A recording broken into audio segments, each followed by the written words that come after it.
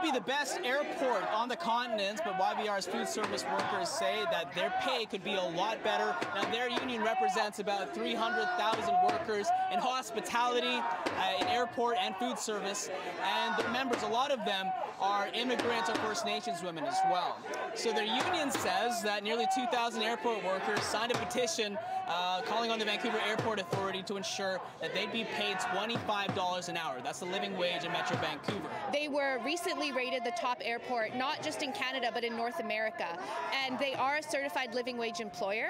Now, all of this sounds great, but there are some groups at the airport who are not covered by this living wage policy.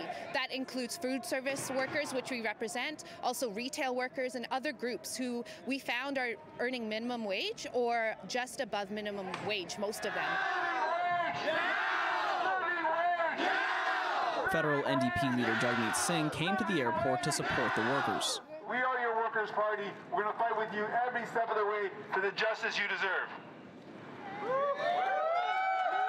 The Vancouver Airport Authority's contracted sanitation workers, landscapers, and traffic management are among the workers covered by its living wage policy. But in a statement, it noted that it doesn't have any role in ongoing contract negotiations between Unite Here Local 40 and SSP Canada, which leases airport space to several food outlets, according to the Airport Authority.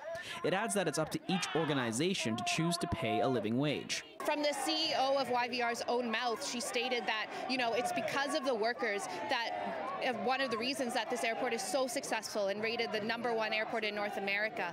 And we just want the wages to reflect that. At Vancouver International Airport, Kier Junos, City News.